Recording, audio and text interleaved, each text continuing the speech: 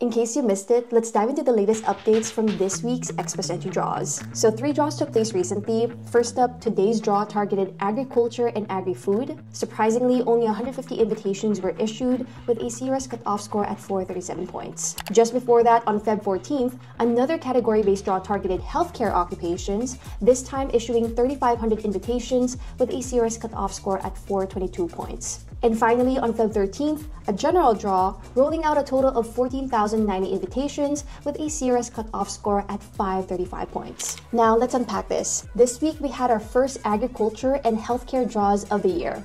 Interestingly, these draws align perfectly with the recent announcement from IRCC outlining their intention to invite skilled talent from specific categories. So if you're eyeing permanent residency, focus your efforts on Canada's labor market needs, such as the previously mentioned categories. On the other hand, the recent general draw marked the 4th of the year, and it's by far the lowest score we've seen for any general draw in 2024. But even at a score of 535 points, it's still quite challenging for many applicants to meet. That's where the provincial nominee program comes into play. While not explicitly targeted in recent draws, most provincial nominees receive invitations. In fact, data from 2023 shows that the majority of Express Entry candidates who became permanent residents did so through PNPs. For a deep dive into the latest Express Entry draws and trends, be sure to check out our Moving to Canada webpage with the link in bio.